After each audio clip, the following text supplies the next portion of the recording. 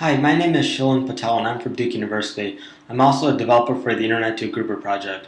This is the end users track of the Grouper training. In this video, I'll be talking about the admin UI, and this is part 1. Here are the topics that I'll be covering in this part. I'll start off with an introduction, then I'll talk a bit about group and folder structures, which are important to know as you create objects in the UI. I'll give an overview on privileges. Then I'll talk about the different browse modes in the admin UI and give a demo of that. The later parts of the admin UI training will cover more detail and demos on all this. So starting off with an introduction, these are the components of Grouper as of version 2.1. The green circle in the middle is the core Grouper API. The light gray areas are various components of Grouper that allow users to interact with it or allow connections to other systems. The component that's circled in red represents the UIs in Grouper. But note that there are multiple UIs. There's the admin UI, which this video is about, but then there's also other special purpose and easier to use UIs, which we call the light UIs. They contain some functionality that's also in the admin UI, but then they also contain some functionality that's not.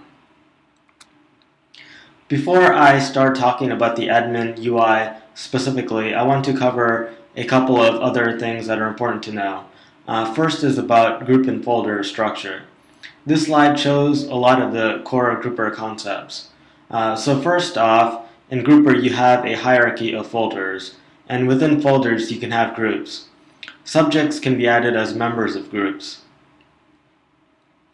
These subjects are often people, but they can be other types of objects as well. Groups themselves are considered subjects, so you can add one group as a member of another group. Doing this will produce indirect memberships. In Grouper you can also have composite memberships, and there are 3 different types of them. The first is union, so you can define a group as being a union of 2 groups.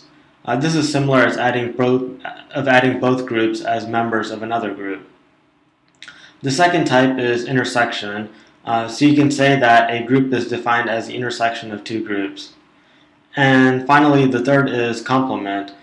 So with that, a group's membership is defined as the members of one group minus the members of another. This is useful if you have exclude lists, for example. So next I'll talk a bit about an example structure that you may have. Say for instance you're a user in the engineering school at your institution, and you're given access to a folder within the hierarchy called school:engineering. You may have been given access to this because you need to create and maintain groups that would be used by an application, for instance. First off, you may want to create an admin group that would contain all the engineering admins who would perform the same type of tasks as you would. This group could later be used to assign privileges to other groups that would need to be maintained by all engineering admins. You may also want to create an apps folder, and within that a folder for each application. And then within each apps folder you may want to create the groups that would be needed. If you're an end user that would just be updating memberships and not creating folders and groups, then you may not be concerned about the structure as much. Now I'll talk a little bit about privileges in Grouper. This is another topic that I want to quickly describe before getting into the details of the admin UI. Privileges in Grouper are used to determine who has access to objects in Grouper. Both folders and groups have privileges that determine who has access to them. There are 2 types of folder privileges. The first is create groups, the create groups privilege. If a subject in Grouper has this privilege on a folder, then that subject has the ability to create groups in that folder. The second privilege is the create subfolders privilege. Again, if a subject has this privilege on a folder, then that subject can create subfolders within that folder. Groups also have privileges associated with them, and there are 6 types of privileges for them. The first is the admin privilege. If you have that privilege on a group, then you have full access to that group, including being able to delete it. The second is the update privilege, which is given to people that need to be able to update the memberships of a group. The third is the read privilege, which allows you to read the memberships of a group. Then there's the view privilege, which simply allows you to see that the group even exists, with basic information about the group without being able to see the memberships. If a subject is assigned the opt-in privilege, then that subject can join the group on his or her own. And if a subject is assigned the opt-out privilege, then the subject can leave the group on his or her own. Also note that some of these privileges imply some of these other privileges. For instance, if you have any of the group privileges like opt-in, then you basically have the view privilege too, even if that's not specifically assigned to you. On the example on the previous slide, if you were delegated access to school:engineering, then you were probably given both the create group and the create subfolder privileges on that folder. When you create your own folders in the admin UI, you're automatically given both of these privileges. When you create a group in the admin UI, you're automatically given the admin privilege to that group. In both cases, you have access to give other people or groups of people access as well. So next I'll talk more specifically about the admin UI. This part will just cover one topic for the admin UI, which is browsing in the admin UI. The admin UI has multiple browse modes, which are listed on the slide. The first is My Memberships. Within this view, you're able to see groups that you're a member of. But note that if you don't have view privilege to the group, then even if you're a member of the group, you won't see the group. Then there's the Join Groups mode. There you will see groups that you're allowed to join because you were given the opt-in privilege. Next is the Manage Groups mode. And there you'll see groups that you're allowed to manage, meaning you would have been given either the update or the admin privilege to those groups.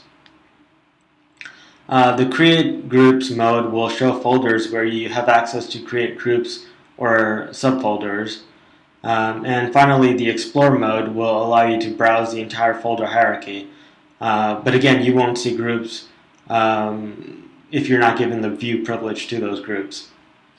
So now I'll bring up the admin UI and demonstrate this. So this is the start page for the Grouper admin UI. The first thing I'm going to do is log in. So I'm going to log in as a test user that I created. The method that you use to log in at your institution will be based off of how your institution has set up authentication. So as soon as I log in, you can see on the left side over here, there are a bunch of navigation links that, well, some of which are the browse modes that I was just talking about. On the right side, you'll see content based off of which link is selected. I'll also mention that here you'll see some information links that you can click on that'll give you some help information. So if you need the help information, you can just click on that and read through it. So first I'll click on the My Memberships link. Once I click on that, you can see that I was taken down into the Duke University folder here. And under that folder, there's the Employees folder and the Orgs folder. And seeing these two folders here means that I'm a member of a group that's within both of these folders. So if I click on the Employees folder, you can see that there's a staff group. So I'm a member of that group. If I click on the Orgs folder, first of all, you'll see that it took me down one level further into the OIT folder because the Orgs folder doesn't have any other folders in it. And I can see that there's an all group and a staff group. And so this would mean that I'm a member of both of those groups as well. Over here, there's a link to list my groups. What that does is essentially switch the modes that instead of displaying all these groups in the folder hierarchy, it'll just list them all out. And so then here you can see the three groups that I'm a member of all together in one place, where I can click on this link, the show folders and groups, which will switch it back to the way it was. I can click on the join groups link, which would show me groups that I'm allowed to join because I have the opt-in privilege. There are none in that case right now, so nothing is displayed. I can click on the manage groups link, which will show me groups that I'm allowed to manage. So first off, this took me directly into the engineering folder, suggesting that the only place that I can manage groups is within the engineering folder. So here, for instance, there's the Etsy folder and an admins group that I can manage. I can click on the create groups link, which will also just take me to the engineering folder because that's the only place that I can create groups. And again, I can create groups in the Etsy folder, or I can create groups in the apps folder, or in the apps 1 folder. And finally, there's the Explorer link over here, which will allow me to navigate through the folder hierarchy. So I can click on Duke University here. I can click on orgs. When I was in the My Memberships view, I showed you that there was a staff group and an all group, which showed up there because I was a member of both of those groups. But the affiliate group didn't show up there because I wasn't a member of it. But I can see it over here. So that's all for this tutorial. You can click on the quiz link in the video description to reinforce your knowledge of this topic. And here are some links with more information. Thanks.